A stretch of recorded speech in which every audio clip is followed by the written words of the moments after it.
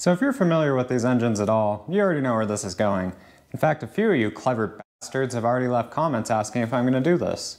Today I'm going to fix the Achilles heel of these Cummins engines, something that everybody needs to do to their 12 valve, otherwise you will run into problems. It'll turn it from a 1,000,000-mile engine to a 300,000-mile engine or something, and we don't want that, so let's get started.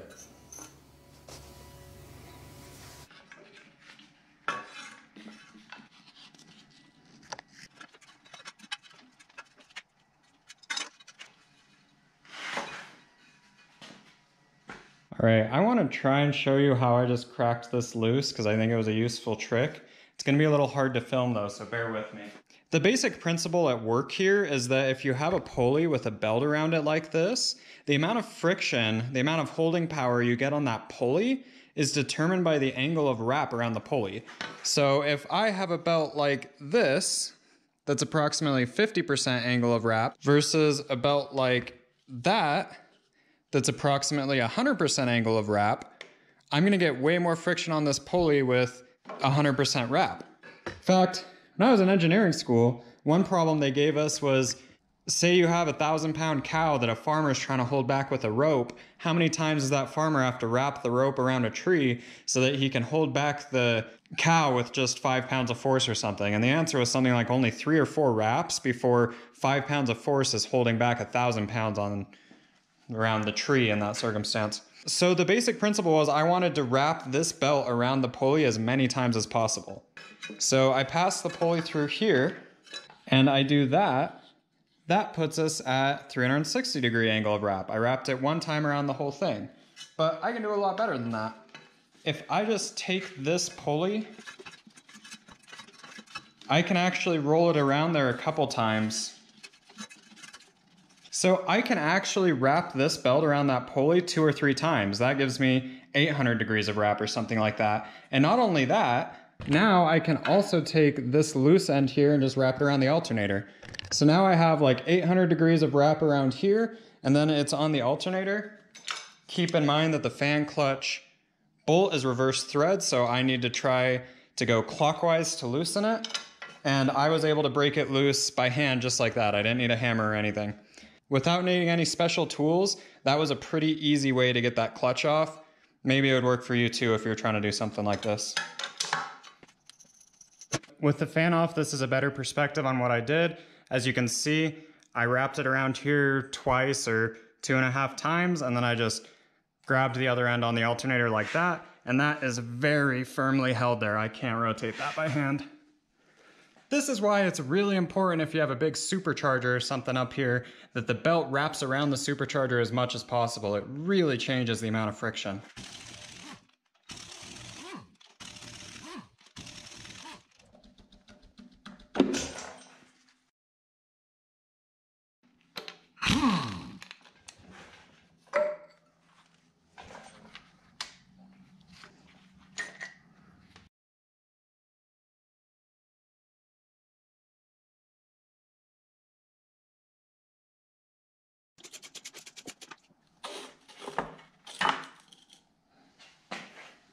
Here it is, the little bugger that causes all the problems. This little pin here.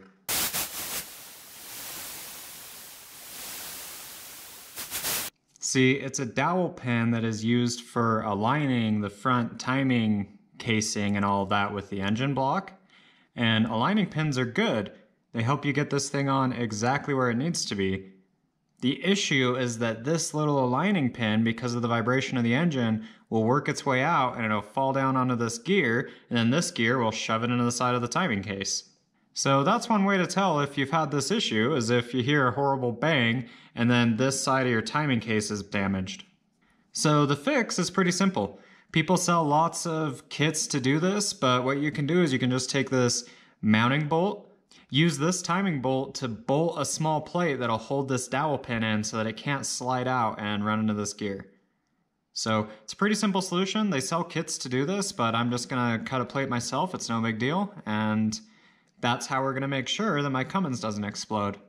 Taking care of that little dowel pin.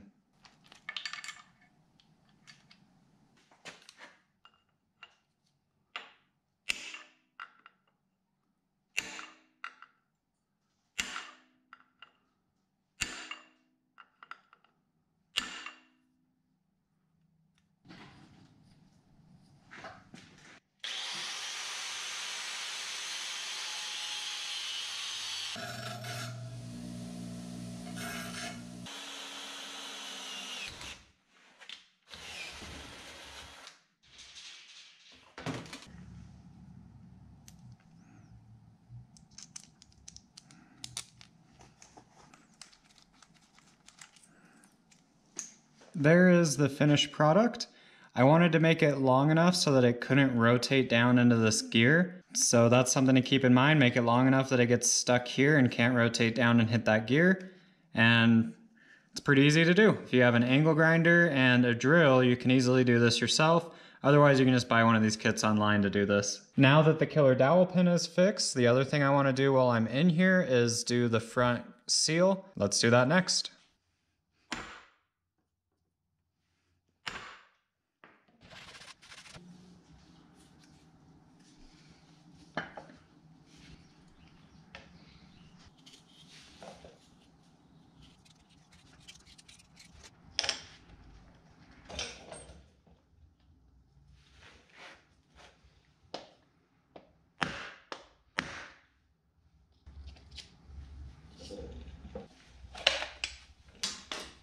So in order to install that crank seal, I cut the lips off of the old crank seal so I could use it as an installation tool. I had to cut the lip off so that it would easily slide over this plastic installation tool, which keeps the lips spread open on the new one. This tool goes on the opposite side to set the depth. But the most important thing is just making sure that it goes in straight, that it's not cockeyed at all.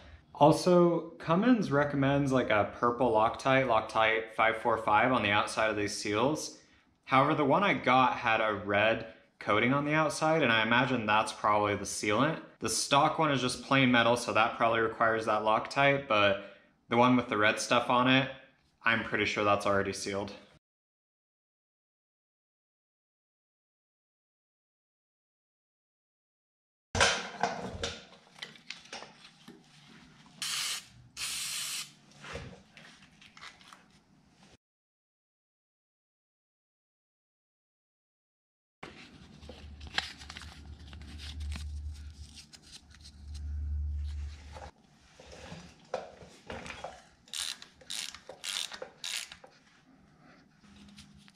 The crank sensor gap is supposed to be about 50 thou. I took a piece of paper and folded it in half 3 times, and on my micrometer that gave me about 30 thou.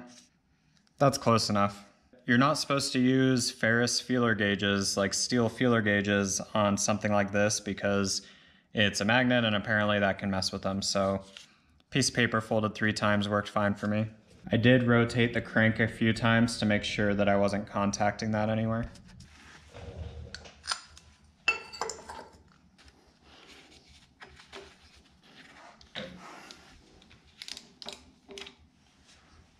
All right, that's killer dowel pin fixed, that's front crank seal done, and that's resealing the front cover done.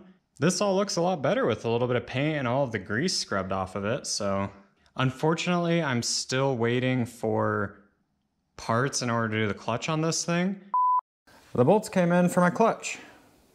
It's only $70 and a week worth of shipping, but now I can finally put my clutch in, so let's do that next.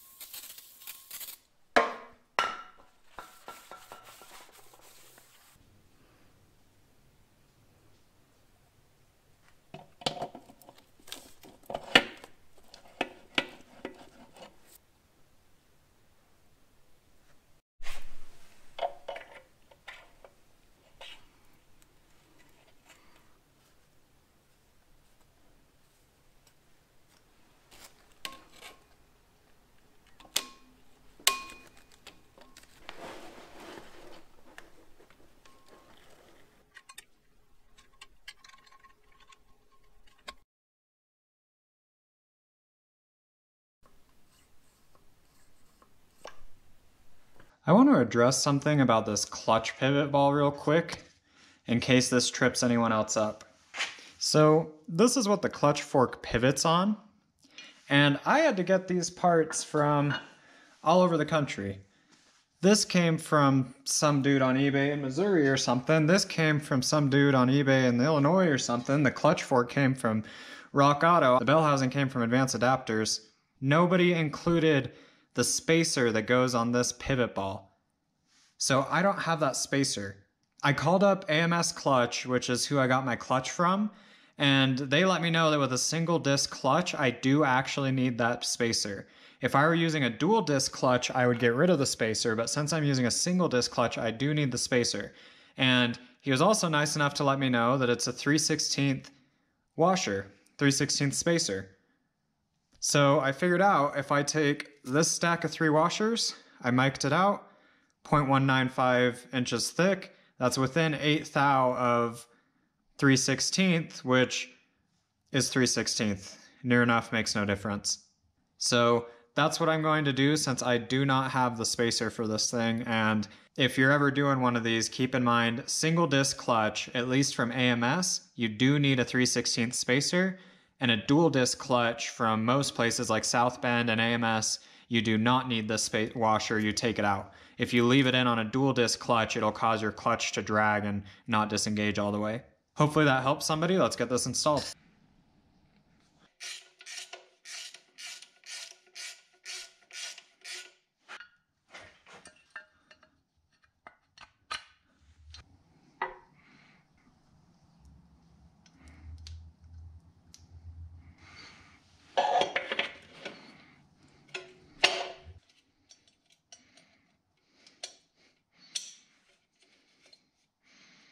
You know, on camera.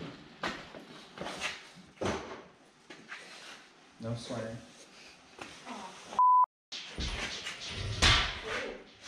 What was that? I don't know. Oh.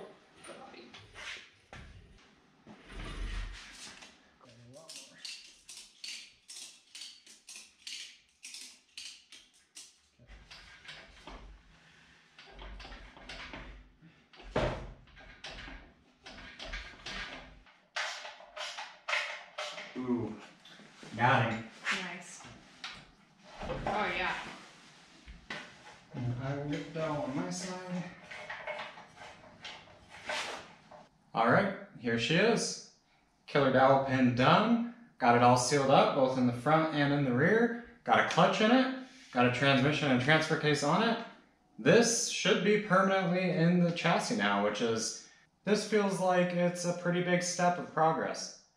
Now, I do still need to make some minor adjustments. The number of spacers under the transmission need to be adjusted slightly to get the angles all right, but other than really minor adjustments, this is a pretty big milestone.